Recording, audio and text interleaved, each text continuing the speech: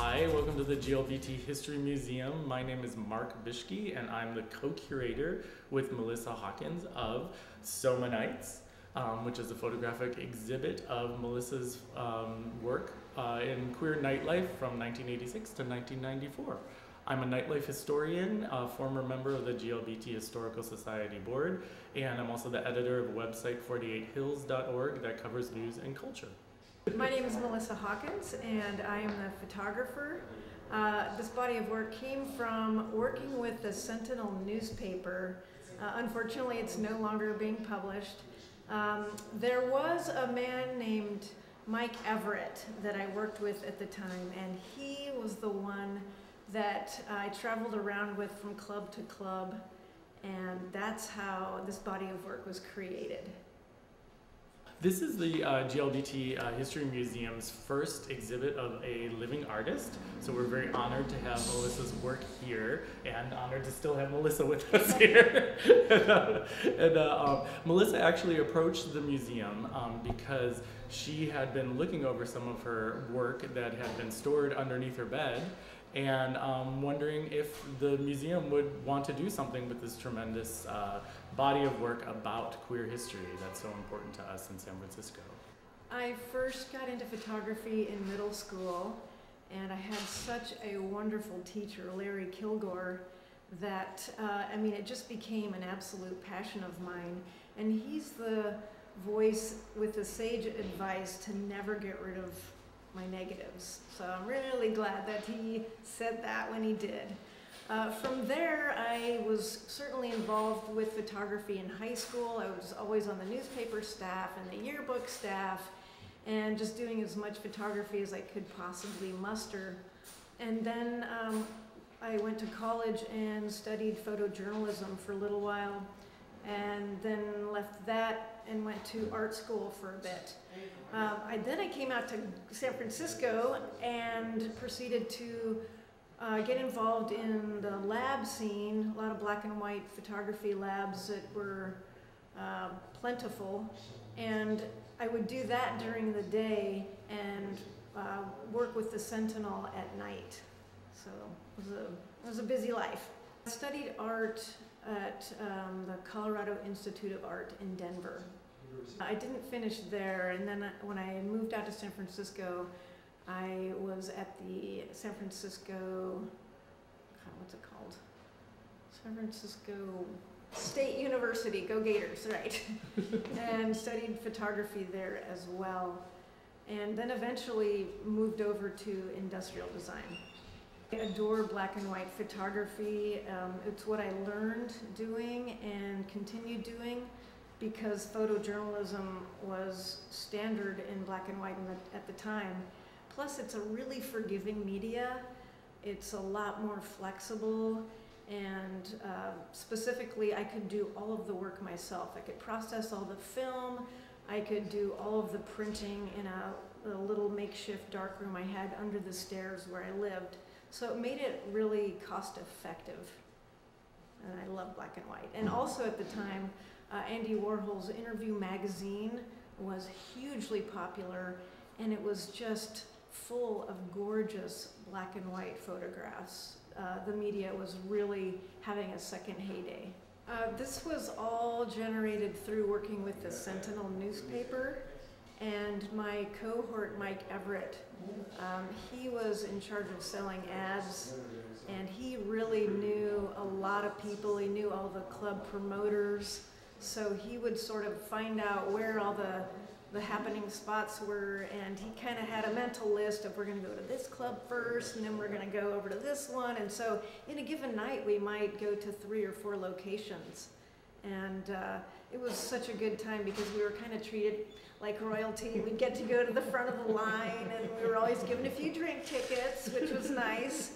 And after a while, we were kind of known for this kind of work, and people were responding so positively that they would come to us like, hey, take our picture, we want to be in the newspaper. It made a lot of fun. Quite a few of them did make it into the Sentinel. It was a little photo essay called Hot Shots. And so if you look through any of the old papers, you can often find like, oh yeah, those are in there. Most of them are captioned, and we did try to identify who the people were, not always successfully, and also which clubs that they were taken in. Nightclubs are, at the time, I guess it was considered a public space. We did definitely ask people's permission, and if they said no, we absolutely respected that. Well, I think the End Up, which is a bar and it's still around, was incredibly prolific for hosting a variety of pretty wild themed nights. There was Uranus and Mark, help me. Decadence. And Fact Fridays eventually, and a lot of more, yeah. Yeah, so that was one of the real hubs in the South of Market area where a lot of these pictures were taken, and just it kind of became a magnet for incredibly creative self-expression and sort of this super edgy theater / drag. It was really a wonderful place for this type of person to express themselves. I absolutely had to rely on flash. The clubs were extremely dark, and I was pushing the limits of the film and the equipment itself. Just, nothing was automatic at the time. It was all manual focus. So it's kind of amazing that any of these are in focus at all. But it worked out, the flash helped, and it might have been a little bit annoying, but there were a lot of strobe lights and other kind of artificial lights happening as well, flashing. These three gentlemen are obviously really enjoying each other's company, and what I also like about it is, in the middle we have a Sister of Perpetual Indulgence, which was kind of new at the time, an organization that I believe was started to react and raise money for AIDS, and it's still going strong, doing so much philanthropy. It's really impressive. And I just love the way this guy chose to trim his mustache on one side. He's got this sort of Salvador Dali thing going on the other side. He's like, I'm just gonna cut that off. And, just a creative, happy little scene. But then on a somber note, at the opening, I found out that those two gentlemen didn't make it.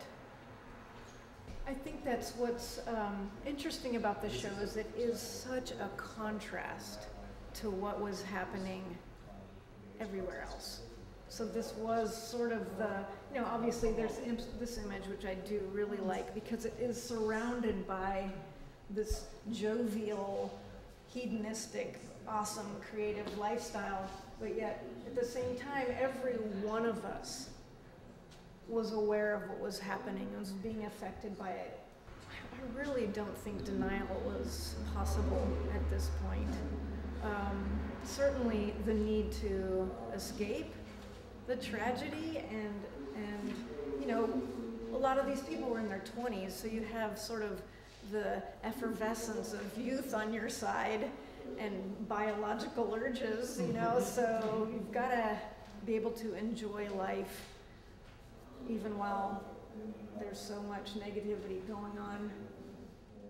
I started working at the Sentinel probably, 86, and then worked there doing a lot of different events, then pairing up with Mike to get to do this whole series, and eventually getting kicked to the curb because he left the Sentinel and started his own publication called Odyssey, which was covering a lot of nightlife, pretty much all nightlife stuff. And he got a digital camera, and he's like, I don't really need you anymore, I can do this on my own. So that was the end of my nightlife photography work. I do love digital photography because it's so easy. It's hard to resist, and I do not miss being around all the chemicals. So the exhibit has like 2 or 3 wonderful overall theses, besides enjoying the beautiful art that Melissa captured of the time. What we're hoping that people take away is an experience of people being out and happy for the camera and for the press for one of the first times in history. The period before this, it was very ruinous if you appeared in the press as an openly gay person. Cameras were not encouraged in bars. That's why bars were deliberately low lit and blacking their windows. This was a period AIDS and political activism had made coming out of the closet not only a necessity but a normal thing to do.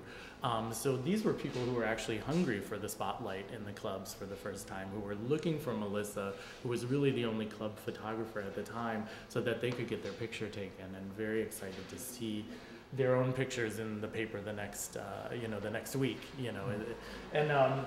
and this was obviously before the advent of digital cameras, when it became easier to take a picture in the club. So this was a really rare moment where media hunger was meeting the technology hadn't caught up yet. So this is a really good glimpse into that time.